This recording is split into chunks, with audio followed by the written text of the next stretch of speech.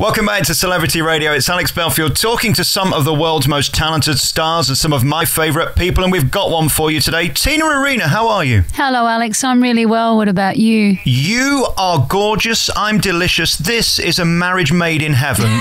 This is a marriage made in heaven. Good. I think so. Listen, I was in my car the other day and I put your new album on, which is called Reset, and there it is from track 1 through 13, just doing the business. Congratulations. And you didn't press skip. No, I didn't, and that's a good test, because you know in a car, your brain goes into auto, and if you get bored, you find yourself pressing that next button. Absolutely, and I'm very, very happy to know that you didn't press forward and that you would let it play. You've got a great sound. That's the thing about you. You can sing, which is so rare. You've got an amazing tone about you, and it's so natural and beautiful. I presume you can't be trained to sing like that. No, I think the thing that ultimately trains you is life and the experiences that come with it. Your choices, the good ones, the bad ones, and the mediocre ones. It's all of that. It's all of that kind of colourful stuff that creates a timbre.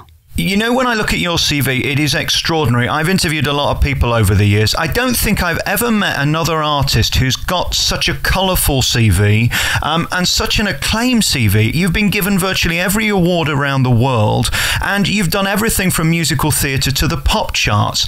Is the diversity the reason that you're still here? I would probably have to say yes. I would have to say that diversifying is what's kept me stimulated and interested. I couldn't possibly just make records. It would not satisfy me enough. I couldn't make records if I knew that I couldn't go and play live. Because if I couldn't go and play live, I probably wouldn't even bother making records. I'd stop that immediately. It's interesting. Yeah. I have great respect for theatre people, because I think anybody who has the discipline to do the same thing 8 times a week and can do the same performance on Monday as they do on a Saturday 7 shows later has to be a genius. And that's really where you got your training, isn't it? That you can't phone it in. You've got to give a performance every time. Yeah, and regardless of what the circumstances are, where your head's at, that's what it's all about. But you know, Alex, I grew up in the 1970s on national television Australia. I mean, I learnt my craft in a very, very organic way. And that kind of journey and those apprenticeships absolutely do not exist today. So I am one of the privileged ones. I'm the last of that generation. It's done. It's finished. After me, it's finished. There's nobody else. It is depressing. And I tell you what's also sad for me. I get an inbox every day of new CDs and new artists, and they're all doing covers. You've put an album together of brand new stuff. Is that brave and brilliant or slightly commercially suicidal? Listen, I tell you, for me, suicide has always been somebody who follows trends. That, to me, equals to suicide. 2007 was the year that I approached EMI in Australia. John O'Donnell, who runs EMI in Australia, I said, John, here I presented him with I'd sent him an email, because we're on email then, of course. I had sat down as I do. I grab a book. I'm very old-fashioned. I still write in books. Alex, it's the way I like it, and that ain't ever going to change.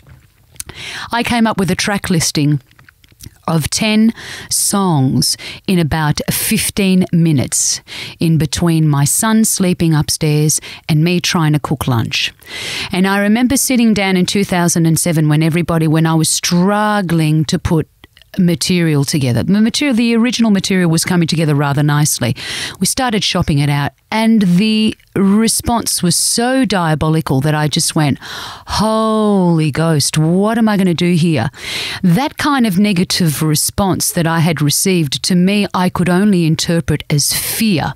I went, okay, here we are. People are fearing things now. They're not ready for this.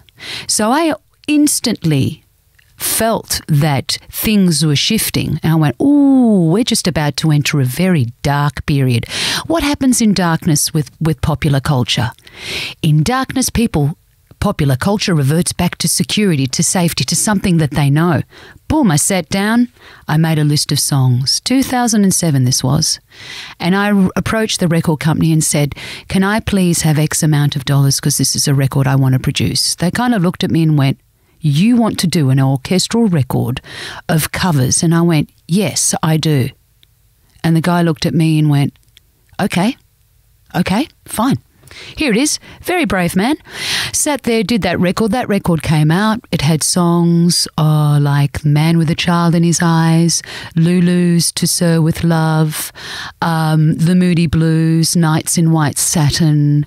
All these fabulous songs that I went and interpreted the way that I felt. I wanted to hear them. That song came out, that record came out and was a phenomenal success in Australia.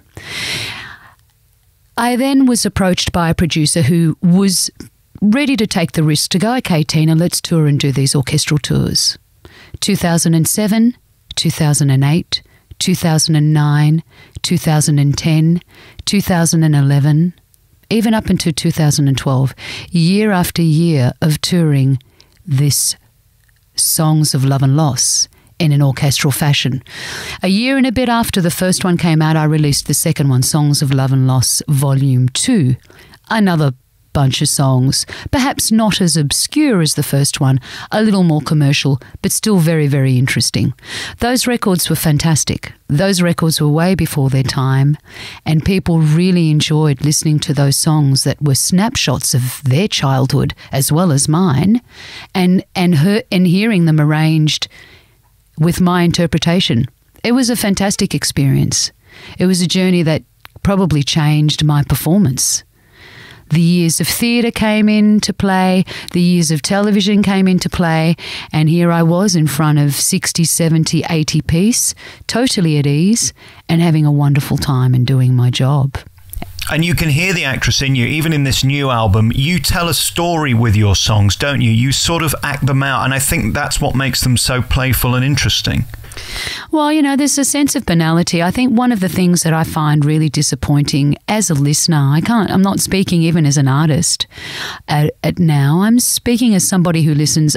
I have had a great deal of problem listening to things on radio and so forth because I just don't hear any emotional connection. I hear a lot of emulation.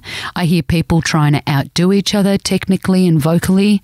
You know, people trying to be more outrageous than the other, and quite frankly, it's really boring. But how do you describe that to a young generation who are in the middle of discovering themselves and are educated to be bombastic and to be a little bit silly and to not leave anything to the imagination? You know, they listen to me and they go, well, you're a bit of an old fart. And it's like, well, no, I'm not really. I'm just trying to make you understand that that's not what it's all about. But again, my journey is my journey because of what I've lived.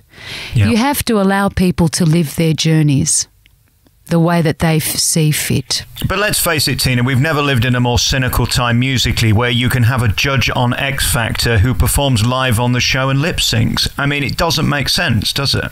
No, it doesn't. No, it doesn't. Absolutely. And I can't argue with you there. And I'm not going to argue with you there. But hey, you know, that's the way life has become, you know. Yeah. So at the end of the day, I'm not interested in buying into that. I'm just interested in doing what it is that I do. If it inspires people, fantastic. If it doesn't and they switch and zap, well, zap.